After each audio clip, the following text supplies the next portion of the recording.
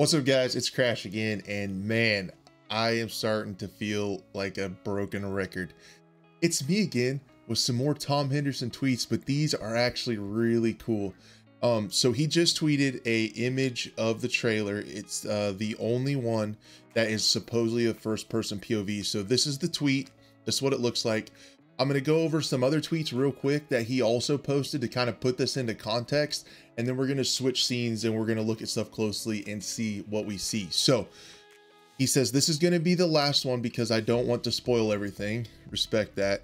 But this is the only first person POV we get to see, and you're hovering in a jet. You can let your imagination run wild as to what happens next. Super cool. You can see the cockpit.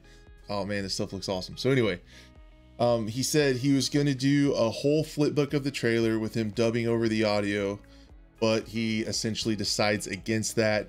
And then in the thing, he says he has it labeled on the image as well. He also tweets, it looks like a Falcon 9 with 3 massive boosters at the bottom. I had to do a quick image search to see what a Falcon 9 looks like. We will also look at that later. So let's switch scenes and take a look at this image. All right, so here's a bigger image of this bad boy, and you and I are looking at it for the first time together. So there might be something that I miss, but let's kind of explore this thing together.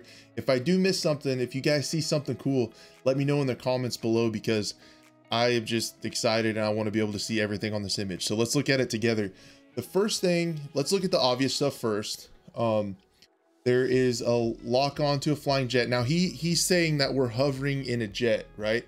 So you can see the A-frame of the cockpit on both sides. Kind of the thing that's biggest in the middle is the 200 foot Falcon 9 like rocket. That's in the middle of the image. 15 plus people down below, alluding to larger team sizes. I wonder if they're fighting or what's going on down there. I'm not sure what these numbers mean. It looks like they could be compass headings. So if you kind of lock out what's going on in the back, you can see some things about the HUD, and this kind of stuck out to me a little bit later. If we zoom in, we can see a compass right here. It looks like maybe facing north or west, I'm not sure. And then we also have, it looks like elevation marks right here, and that's what these numbers could be, heading and possibly azimuth or elevation.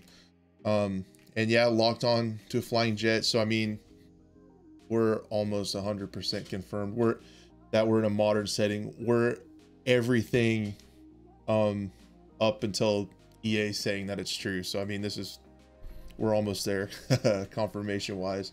And then here's our lovely tornado again.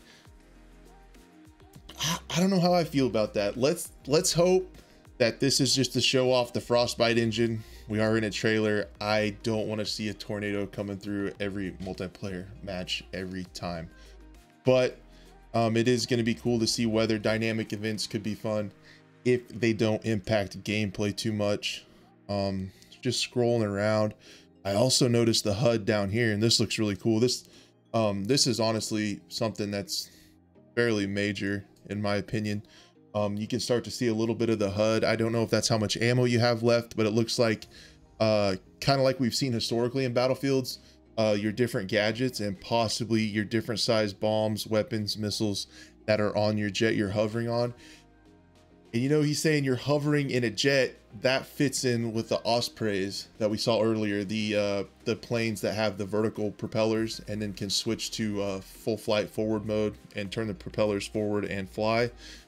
So that would match up with that, having a hovering jet with a near future setting as well. Then the other thing, I have to move it from behind my beautiful face, is I'm gonna have to move my beautiful face. Let me bow out for just a second. Right here you can see the mini map. So that's pretty cool. Not sure if our POV is in the middle or what. but you can see that the game will have a mini map even when you're in the cockpit. So it sounds like the trailer is not going to tell us much like HUD gameplay style. He's saying this is the only image in the trailer where we are first person. So yeah, I'm just trying to look and see if I see anything else. It looks like we're in an urban setting, you know, more skyscrapers and things like that. The building destruction could actually look really cool with the tornado wiping through that. Try to think if I see anything else. I really don't see too much. But yeah, this stuff is all so specific. He has to have seen this trailer.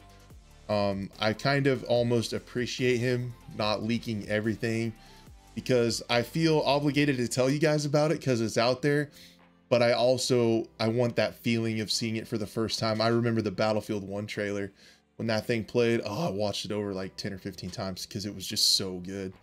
And I want that stuff to be fresh. So leaks are really cool and they get us excited, but I'm with Tom on this. I hope he's kind of done with this so that we still get the excitement of watching everything for the first time and it's not spoiled. Yeah, so I think that's all I have for now. If you guys, like I said, if you guys see something else, let me know. I would love to hear from you guys if there's something that I missed. But other than that, I'll be keeping an eye out and we will see you guys on the next one. Thank you so much for watching.